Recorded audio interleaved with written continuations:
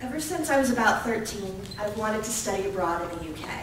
The Harry Potter series introduced me to the British Isles when I was 9, and by the time I hit middle school, I was a full-blown Anglophile. I read everything I could about the UK, and after some time, I found myself becoming especially taken with Scotland. I was so in love with everything I read about Scotland that I wanted to experience it firsthand. So I spent a month during the summer after 11th grade traveling through the Scottish Highlands and Islands with the Experiment in International Living program. That summer changed my life, and I knew I had to go back to Scotland, and soon. At the beginning of my second year at Grinnell, I began to think about where I wanted to study abroad, though, truthfully, there was no real question that Scotland was the place for me and would give me the study abroad experience I wanted. Despite some people's suggestions that I look at countries I had never before visited, I determinedly applied only to programs in Scotland, and a year ago, I received word that I had been accepted as a visiting student to the University of Stirling in Scotland for the fall term of 2010. It was the most amazing, most fun, and most difficult semester of my life. When I left for Stirling last September, I thought it would be easy to spend a semester in Scotland. I had been there before, and I thought I knew the country well. So imagine my surprise that I began to experience culture shock and homesickness just days after my arrival. It turns out that while I thought I knew Scotland inside and out, my first time there was just a taste, and I still had a lot to learn about my host country. At the University of Stirling, things felt like the opposite of life at Grinnell. In Scotland, I lived in a student flat, which meant for the first time in my life, I was preparing all my own meals, grocery shopping each week, and generally being more responsible for my day-to-day well-being. I had also never taken public transportation before in my life. But in Scotland, I had to take buses and trains everywhere. And let me tell you, the first time I took a bus to town, I was terrified. And the first time I went grocery shopping, I ended up nearly in tears from the stress of trying to find familiar foods at Tesco's. School-wise, Stirling was totally unlike Grinnell. The lectures I attended each week were huge, some with over 150 students, and I often felt like I was lost in the crowd during class. This made paying attention difficult at times, despite the small discussion portions that were held each week to supplement the lectures. Within the university system itself, courses of learning are much less flexible than at Grinnell, with students declaring their majors when they matriculate and focusing nearly entirely on that subject for their stay, rather than the looser American liberal arts practice of taking many different classes before officially declaring. Learning there was also more individually directed than what I was accustomed to. At the beginning of the term, you receive a list of dozens of readings by topic, and you pick and choose which readings from each topic appeal to you, usually 2 or 3 per week. This was also something hard to get used to at first, because I was so afraid of reading the wrong thing or missing some important information. However, I'm a nerd, so even with my hard time adjusting to a new academic system, all 3 of the classes I took I enjoyed, and taught me a lot and helped me gain new perspectives on my host country. As an anthropology student, it's a little embarrassing to admit that I still had an exoticized and romanticized version of Scotland in my head less than a year ago.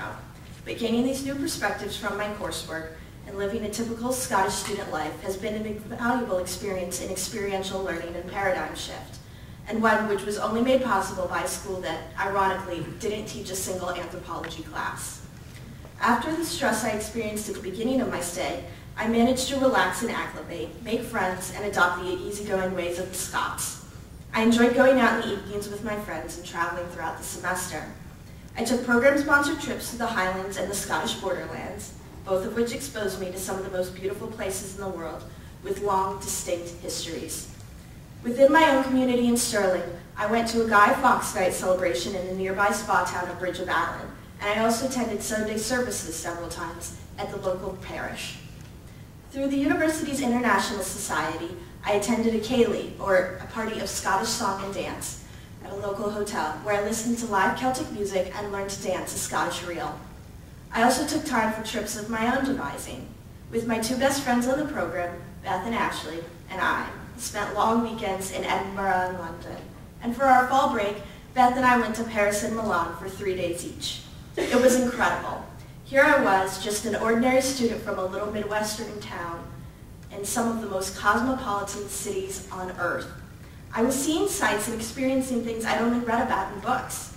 And although I had fun on my travels, I also found myself longing for the familiarity of Stirling, showing that I was beginning to think of Scotland as another home.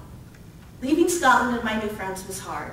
I spent my last week in the country shedding a lot of tears. There would be so many things I'd miss. The Stirling campus is beautiful, with its own castle and loch. And it turns out that I love living in a flat and cooking for myself. I came to appreciate how good Scotland's public transportation is, and how amazing it is to be able to hop on a plane and 90 minutes later land in a different country. I miss the nightlife. Going to a club just up the road or out for pints at the campus pub with friends was really a lot of fun. And, as surprising as it sounds, I miss the food. Bangers and mash is my favorite British dish, but I also enjoy freshly smoked fish, butter scones with Scottish strawberry preserves, and sweetest of all, sticky toffee pudding. This isn't to say I didn't miss the States at all, because I did, and I cried a lot then too. I missed American cheeseburgers and driving my car, and not being the one with the foreign accent. I wanted to see my mom and dad and my friends at Grinnell all the time. That semester certainly had its difficult moments, but the good times more than outweighed the bad. Now that I'm back in the States, I'm a different person than the girl who left the Midwest at the beginning of last September.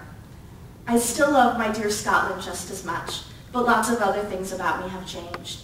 I'm much more confident in my abilities in taking care of the practical aspects of my life, like buying airline tickets, paying cell phone bills, planning meals, and generally getting on in what we college students refer to as the real world. I also have a new understanding of what it means to identify as an American abroad, and that the American ways and ideals are sometimes not the best way to do things. For instance, I now, more than ever, support socialized healthcare, having used the NHS when I had a foot injury last fall.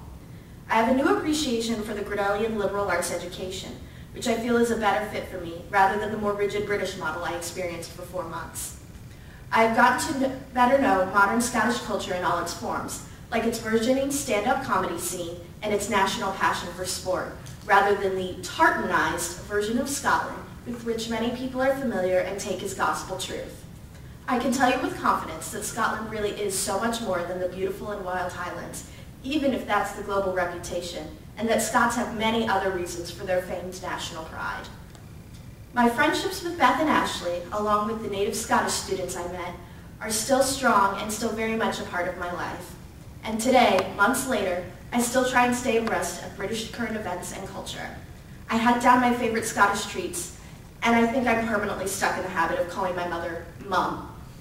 After this past semester, I now consider myself multicultural and plan to someday return to Scotland, not just once more, but many times. It sounds cliche, but my semester abroad was probably the most transformative experience I have ever had in my 21 years on Earth. Thank you.